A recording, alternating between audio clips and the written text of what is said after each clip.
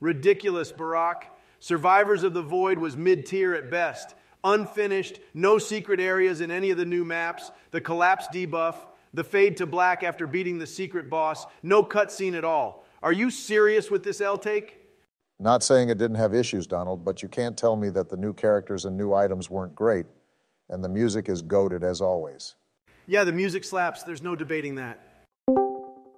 Sorry I'm late, guys. I saw an ice cream truck on my way back from the speech, and I had to stop and get my favorite chocolate chip.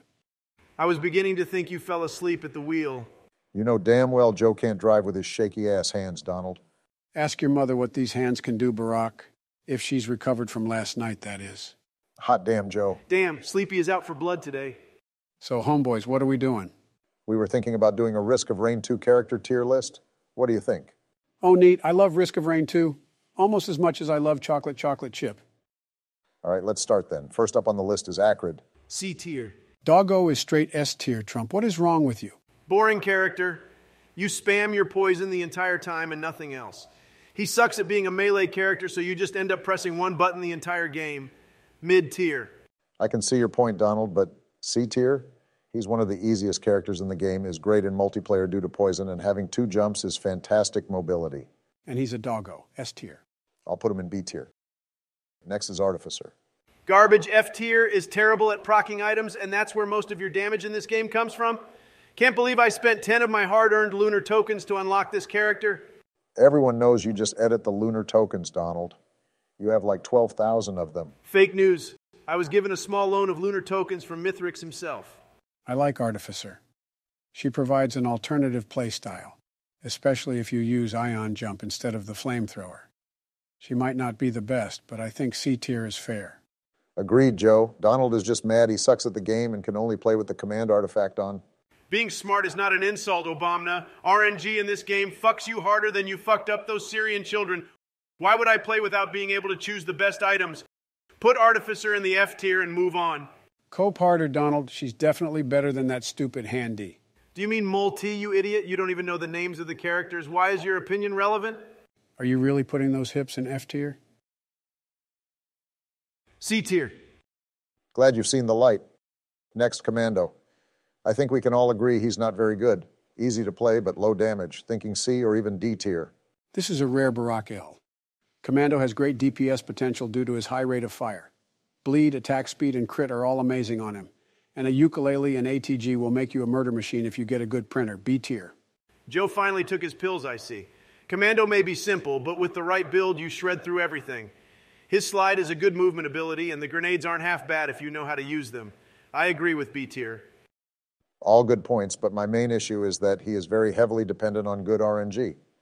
Sure, so are all the other characters in the game, but if you get a mediocre build with Railgunner or Captain, you can still kill things. Commando can't do that. Sounds like a skill issue to me, Barry. Joe, you play exclusively on Drizzle, but whatever. I'll put him in B tier because I know I'm outnumbered. Next is Bandit. Decent character. Invisibility is great, and both Desperado and Lights Out are fun to use. Wish his rifle was better, though. Nothing much to add here. Decent overall, nothing special, and he's fun to play. B tier it is then. Alrighty, next in line is Captain. A bit boring, honestly. All you do is spam M1. Good damage, but no movement options, and his abilities not working in the void is moronic. His abilities don't work in the void because of lore, Donald. It makes sense. Then how does the remote caffeinator item work in the void, Joe? Stop trying to make excuses for stupid game mechanics. He has a point there, Joe. He already doesn't have much in the way of abilities, so taking them away in the void isn't needed, in my opinion. That being said, it is fun to use his Diablo Strike and shit on bosses.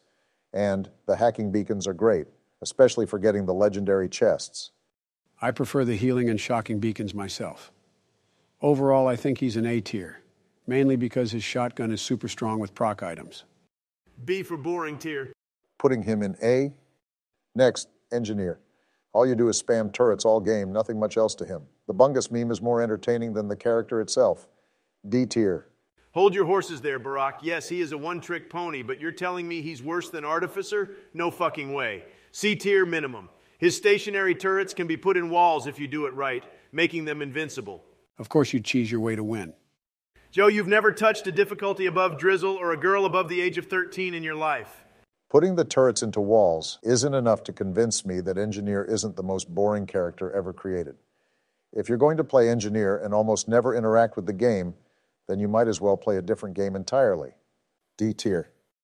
Put Huntress into A tier. That booty alone is the stuff of legends. No disagreement here.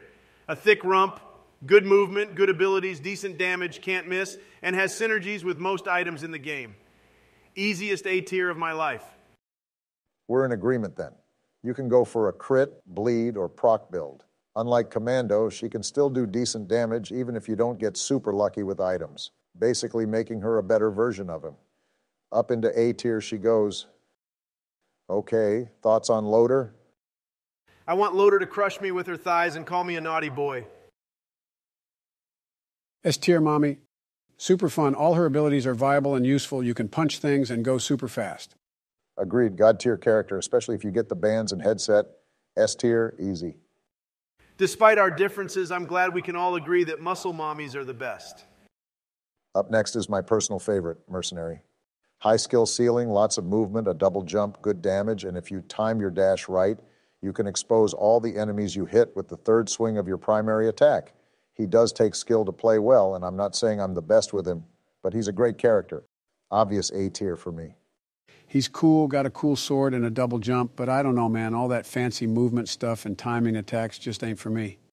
No wonder you like Acrid so much. You just want a character you can play while dozing off. Mercenary is the peak of skill. His combos and tech are insane, and a filthy casual like you, Joe, would never understand. You've played the character 7 times in total and never won a run, Donald. I have your profile open right here. Another fraudulent smear campaign against me. I have a 100% win rate with him on my main account. Yeah, I'm sure you do. Anyway, if no one objects to A tier, then I'm moving on. Thoughts on Multi? I have to be honest. I have no clue how to build this character or what abilities to choose. Everything I try just makes him seem like a mid-tier character to me. C tier at best. Maybe you should consider getting good. Ask Ivanka how good I am, Donald.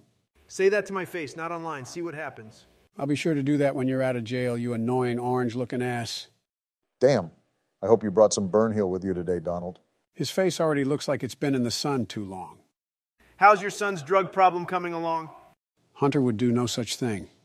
He already told me that white powder on his desk was just leftover flour from a cake he was baking. Seriously, Joe, let's move on before I have an aneurysm. I think Multi is a very diverse character. That's a lot of fun to play. Double railgun, rebar switching, rocket launcher, and saw. Not to mention, he makes it easy to unlock Rex if you use Retool. I think he's a strong B tier. Again with the terrible takes. Multi is A tier. Double nail gun power mode just shits on everything if you have even just a few tri-tip daggers and a uke or ATG. Yes, he does get a speed debuff, but you have so much HP and armor that it doesn't matter anyway. Do the right thing, Obobo. Just because you called me that, I'm leaving him in B tier, Donald. Ooh, next is Railgunner. I love Railgunner. Stop the cap. You are straight-ass cheeks with Railgunner. You couldn't hit the ocean from a boat. Is that why we won last run when I was Railgunner? We won because Barack and I carried your stupid ass, Joe. You died immediately in the Mithrix fight. Not my fault that fight is dog shit. Cry more. Anyway, Railgunner is B tier to me. Fun to play, engaging, good movement options if you know how to use the mines and the supercharge. Not to mention, if you stack crowbars, you can just one-shot everything. But no ass and those goofy shoes knock her down a peg. B tier? You love being pegged, don't you, Donald? Joe, what the fuck? I told you that in confidence. My fault, I guess. Never trust a Democrat. Moving very swiftly along before I have to hear anything else that makes me want to drink bleach. Rex? D tier. Come on, D tier? Really? Hold on, let him cook. Yes, really, D tier. His only good abilities are the ones that damage you, so you're constantly removing your own one-shot protection. Also, elite high-level players like myself play on Eclipse, not on your babby difficulty modes, and in Eclipse 8 you lose HP permanently every time you use Rex's abilities. Not that I'd expect either of you to know that. Only elite, top-of-the-line, god-tier gamers like myself would even manage to get Rex to Eclipse 8 difficulty. Okay, Chester Cheetah, send a screenshot in the Discord chat of Rex with Eclipse 8 difficulty unlocked. It's on my other account. Yeah, I thought so, you lying bitch. Rex is going into C tier, and I will not hear any further objections. So much for the tolerant left. Last is Void Fiend. F. Was thinking more of a D tier. He definitely looks cool, but he's clunky to use. Healing items make playing his corrupted form almost impossible. And every time you transform, you stop moving, and it just gets very annoying. Exactly. F tier, waste of a character slot. We should have gotten Chef instead. What do you think, Joe? Joe? Guess it's past his bedtime. Want to go play some COD Zombies duos while he's asleep? Bitchin'. Let's just put Void Fiend into F tier and done. Up for some Shangri-La? You bet.